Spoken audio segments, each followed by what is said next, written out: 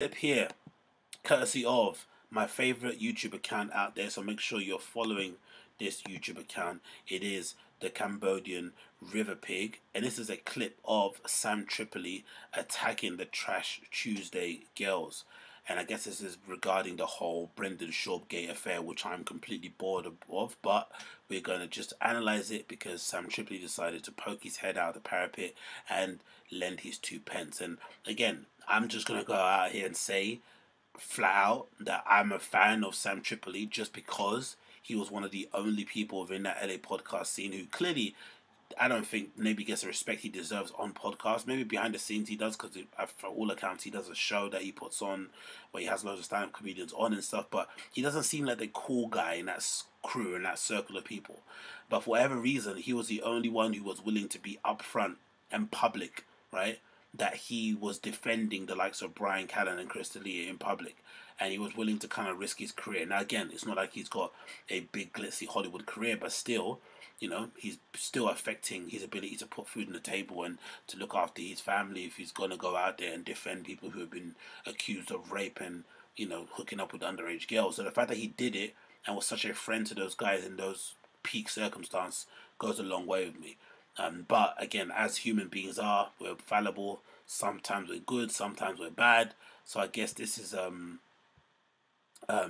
part of it. Oh, and there's another clip here. Confirmed he's not a friend with Bob. Oh no. Okay, cool. Let's continue. But this is him attacking Trash Tuesday girls, and we're gonna analyze it and go through. Again, I apologize if I stop it too often. But if you want to watch it yourself, you can. That's what the title of the video is, and you can check out yourself if you want. But let's go. This is the worst Me Too I've ever seen in my life because nothing happened. Well, she even said it's not a cancelable offense. Is what she called Nothing it. in it was a cancelable offense, and I tell you exactly what happened. These girls are smart enough to know exactly what you talked about, which was that there was a giant community that didn't like Schaub, and you could get them to love your fucking show by getting in the mix of it. Okay? Yeah. And Annie Letterman is super funny, but walk me to my car so I could suck your dick is literally nothing. It is nothing. Nothing happened. And I love her to pieces, but it's like when Khalyla's like, it's just girl jokes, girl talk. It's not. Has Sam Tripoli not been around women? He's got kids, right? So I'm sure he's been around women before. Is he not familiar with women gossiping? Is he not familiar with women talking out of turn about people, especially men who have maybe done them wrong in the past life? If he's not familiar with women in general talking bad about anyone, the fact that this is like a new thing or something that he thinks like shouldn't be said by a group of women is absolutely insane. Legitimately insane. And like I mentioned beforehand in another show, if you're a guy and you decide to throw your shot at somebody, you decide, sorry, is it throw your shot? Yeah, decide to throw your shot. You don't have control of the story anymore. You both kind of entered into like a silent agreement that you've kind of shared this occasion together. And if that person decides to out you or decides to just tell a funny story about you being a terrible date or you maybe having a terrible pickup line, you just have to take it. You don't have the authority to say, no, you can't say anything, because no, you basically gave him the right to say it by basically, you know, propositioning them whatever you proposition. No one's saying you can't go up to somebody and say, walk me to my truck. Do what you please. Even if you've got a wife, even if you've got 7 kids, 17 baby mothers, do whatever the hell you want. But that person also has a right to say whatever they want about the interaction. There's nothing wrong with it whatsoever. The only slight thing you could say might be slightly wrong, you can criticize them about it, is maybe Khalyla. Because Khalyla's with obviously Bobby Lee, and Bobby Lee's always been somebody that's very worried and really anxious about how he's viewed in the comedy scene, and he's clearly somebody who is afraid of confrontation. He's clearly somebody who feels like maybe he gets bullied and intimidated by all the other kind of jockey kind of comedians out there, and bloody blah blah blah. So maybe if you're dating someone like that, you should be a bit sensitive about how you talk about his peers, because you don't want it to affect him in his kind of real life when he goes to the stores and the comedy. It's not that big of a deal, but you know what I mean? If there's one criticism you could say, is maybe Khalyla maybe should have been more attentive or aware of how it could affect Bobby Lee. But still, it doesn't matter. Some women on a podcast talking about how a shitty dude tried to hook up with the both of them, it's still what it says on the tin. It's more about the shitty dude. It's not about the women that spread the story. That's the insane thing that I don't understand. And again, there's something so unhinged about all these men in the LA comedy scene falling over themselves to try and defend Brendan Schaub with this crazy thing that happened. Again, some minor things, not that even big of a deal really, but defending something like this shows how weird that scene is, because it's only because he's connected to Joe Rogan. If this was some random dude, they would be laying into him, but because he's connected to Joe Rogan, they want to keep that connection sweet, so they're trying to bend the rules, they're trying to twist their backs, they're trying to make any kind of weird argument they can to make it make sense, but it doesn't make sense. He did a shitty thing, the girls called out on the podcast in a funny way.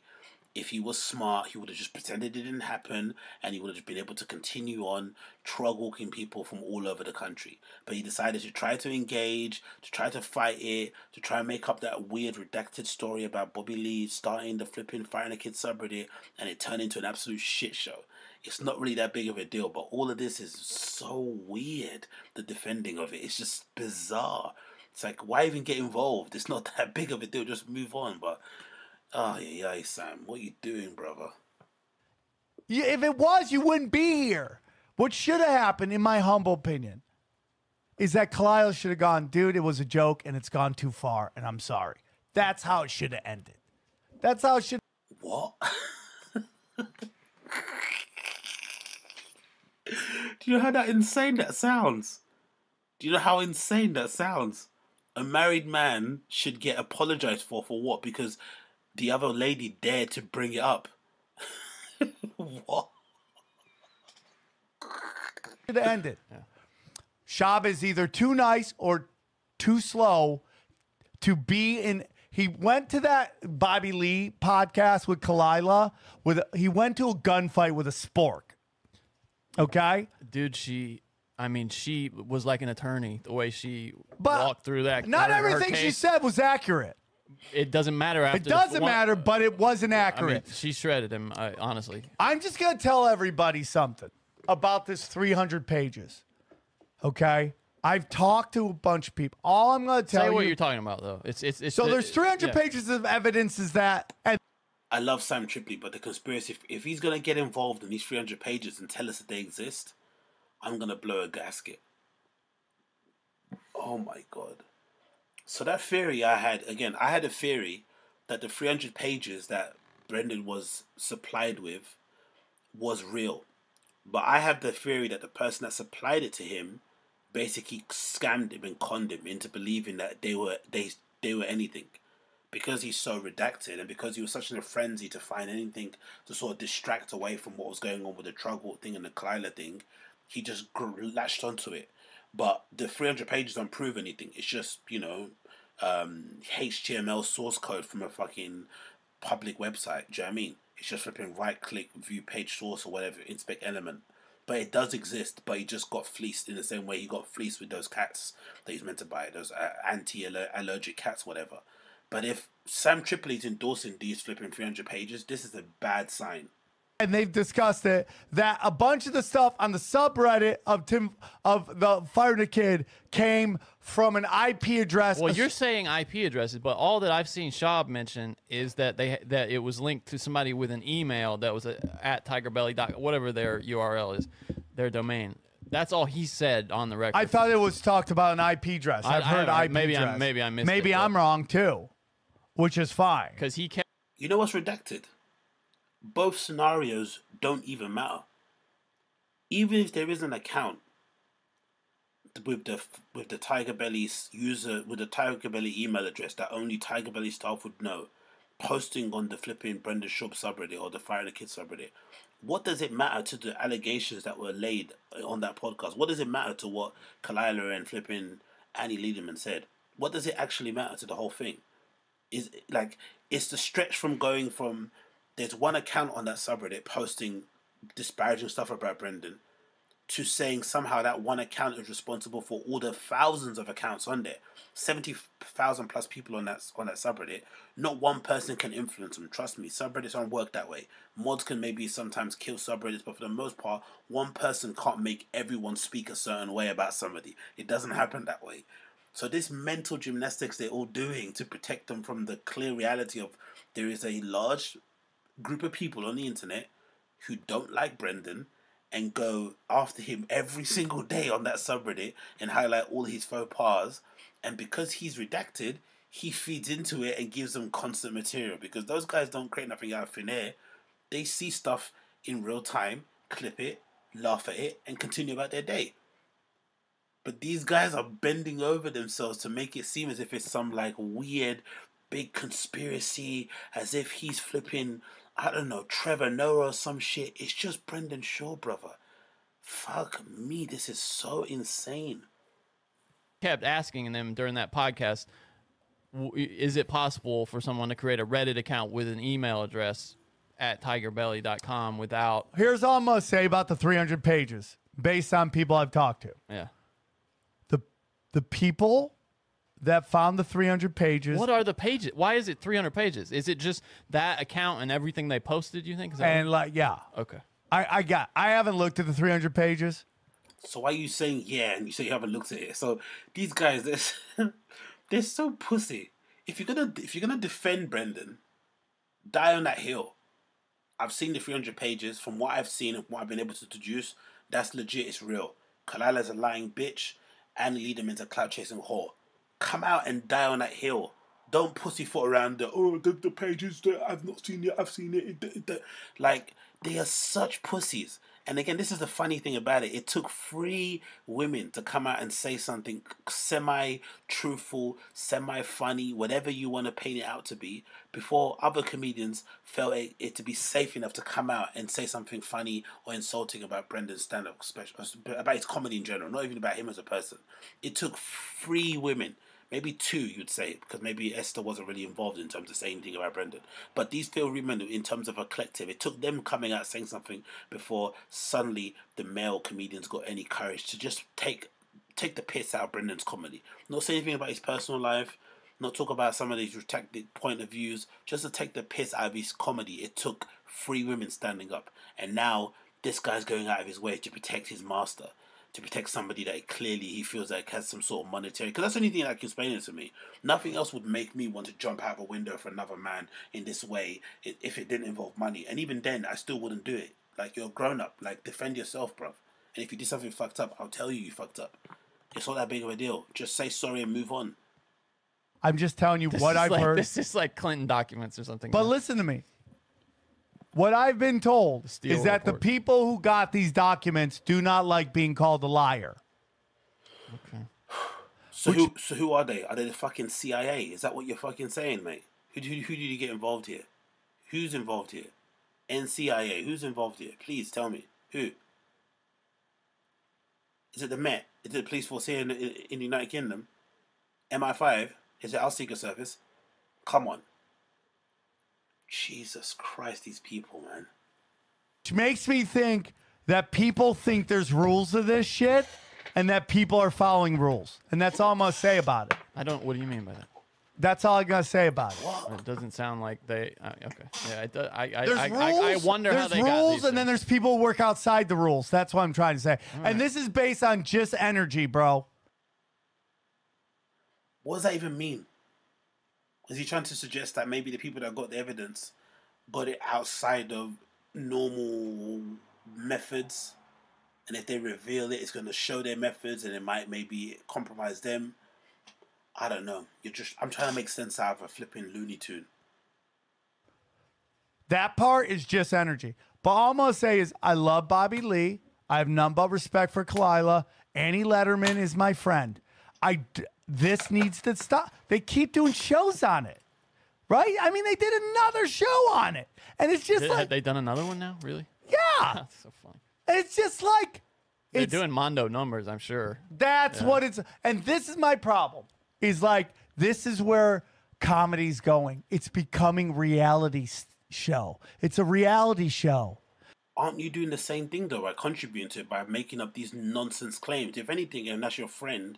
You just won't talk about it so that the tension goes away from it because you're somebody of promise. You're somebody of some level of prominence, right? I'm a nobody. I'm commentating on what you're saying because you're related to them, Brendan Schaub, in some way, shape, or form. You're in that sphere. You live over there.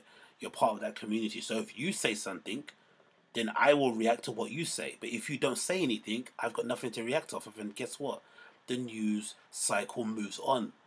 But these people are so quick and so ready to jump on and defend. Because, again, this is why I've always said from the outset. I think if you're a stand-up comedian and you move to LA, or especially beforehand, I think you really owed it to yourself to try your hardest, your absolute darndest, to try to get into Joe Rogan's good graces. Forget trying to get an agent. Forget trying to get a manager. Forget trying to get a pass at the Comedy Store. Forget trying to get a Netflix special. Just try to be Joe Rogan's friend. Try your best to make Joe Rogan laugh. Try to be your best to be a person that he maybe confides in, somebody he doesn't mind hanging out with after the Comedy Store in the car park, all that stuff. Legitimately do that, and your career will be Gucci. Brendan Schaub's a good example of it. The guy, by all accounts, again, we don't know him. I don't know him personally, but from what he's presented online, is not a very likable person. Pretty much a quite unlikable kind of guy. But despite being a very unlikable person, he has been gifted the keys to the flipping mansion. He's been gifted a career on a silver platter. And he's also been gifted the ability to basically do and say what he wants because of his connection to flipping Joe Rogan. It just allows him, to basically run amok and to do what he wants without little to no consequences. Because imagine if this was anybody else. Look at how they reacted to flipping Carlos Mencia stealing some jokes. And again, what he did was awful. His appearance on Tiger Belly was one of the worst podcast episodes I've ever seen in my entire life. It was legitimately hard to listen to him basically take no accountability and be a raging narcissist. But all he did was steal some jokes. Did he take some money out of people's pockets? Probably. But he just stole some jokes. He didn't try to hook up with other people's wives, right? He didn't downplay people's achievements. He didn't say crazy things about people when they pass, like that clip I played of Norm Macdonald where he suggests that he was a degenerate gambler in the wake of his flipping death. He's not even flipping cold, and he's already saying this on the podcast. Like, clearly, demonstrably awful things. He didn't do that. He just stole a few jokes. And what? And the whole community completely ostracized Carlos Mencia. Because why? He wasn't Joe Rogan's friend. So if you want to be an entertainer in that scene, being Joe Rogan's friend and having him pick you and choose you as somebody that people should care about, it can really protect you in a long way. It can basically help your career, like in ways that you've probably never ever imagined. It's absolutely mad, isn't it? But hey, what can you do, man? What can you do? Hey, what's the chat saying here? The chat, what are you saying in the chat? The chat's going off. People are arguing. Are people arguing in the chat? What are people saying in the chat? Pavilion. What are people saying in the chat? His shoes are for Torogan. Skill set in that. If it bleeds, it leads, says Ciara Lowry. Jay Santos says, how's that bartender thing going for you, Big Bear? Stopped listening to him 2 years ago. I'm sure it's that. What he's talking about, Sam is Wildby, Tripoli, But yeah, are people arguing? Cool. Oh, but anyway, big up the chat regardless, man. You guys are on it, so big up everyone that's tuned in. Again, as per usual, if it's your first time checking out the stream, you like what you hear, like what you're listening to, please make sure that you're liking the stream and you're giving me all that love on there, so to boost the algorithm and all that good stuff. And of course, if you like and enjoy what you hear throughout and you want to check back and check out some other parts of the show that I do on my own channel, then make sure you subscribe.